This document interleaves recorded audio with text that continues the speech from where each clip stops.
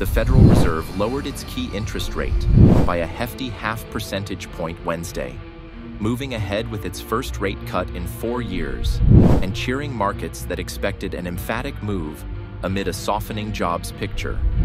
With the slowing labor market posing a growing risk to the economic expansion, Fed officials opted for a bold approach to launch a projected flurry of rate cuts now that inflation is easing. But the central bank forecast a total of just a 0.5 point in additional cuts the rest of the year, signaling officials don't believe the job market is collapsing. The Fed has gained greater confidence that inflation is moving sustainably toward 2% and judges that the risks to achieving its employment and inflation goals are roughly in balance, the Fed said in a statement after a 2-day meeting. The economic outlook is uncertain, and the Fed is attentive to the risks of both sides of its dual mandate. Fed officials also said inflation has made further progress toward their 2% goal. The Fed has gained greater confidence that inflation is moving sustainably toward 2% and judges that the risks to achieving its employment and inflation goals are roughly in balance, the Fed said in a statement after a 2-day meeting. The economic outlook is uncertain, and the Fed is attentive to the risks of both sides of its dual mandate.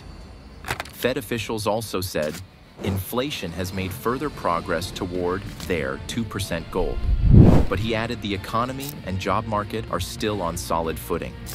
Our intent with our policy move today is to keep it there, he said. The time to support the labor market is while it's strong, not when you start seeing layoffs.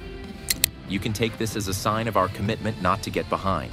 What is the current Fed interest rate? The Fed's decision lowers its benchmark short-term rate to a range of 4.75% to 5% from a 23-year high of 5.25% to 5.5%. The move is expected to ripple through the economy, providing the first dose of relief in years to Americans who have struggled with high borrowing costs for mortgages, credit cards, and auto and other loans. Are interest rates expected to go down in 2024? Besides forecasting a dip in the federal funds rate to a range of 4.5% to 4.75% by year's end, Fed policymakers penciled in the equivalent of 4 more quarter-point cuts next year and another 2 in 2026, according to their median estimate. That roadmap that would reduce the key rate to about 2.9% by the end of 2026.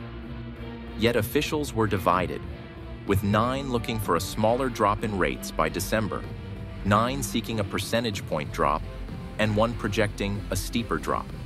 Powell said Fed officials can speed up or slow the pace of rate cuts, depending on how the economy and inflation evolve. The economy has been sturdy, growing at a 3% annual rate in the second quarter, giving the Fed another reason to whittle down rates at a measured pace. But the central bank Wednesday slightly downgraded its economic growth forecast for 2024, and it raised its estimate of the year-end unemployment rate while lowering its inflation projection.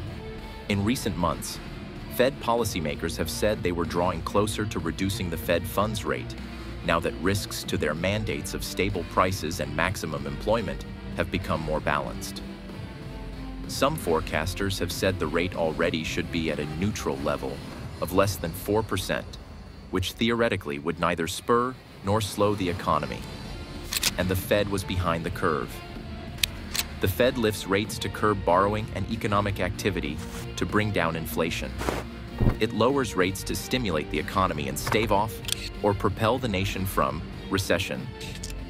Barclays estimates a report later this month will show it fell to 2.2% in August, from 2.5% the previous month, while the core measure ticked up to 2.7% as goods prices fell, while the cost of services such as rent and healthcare marched higher.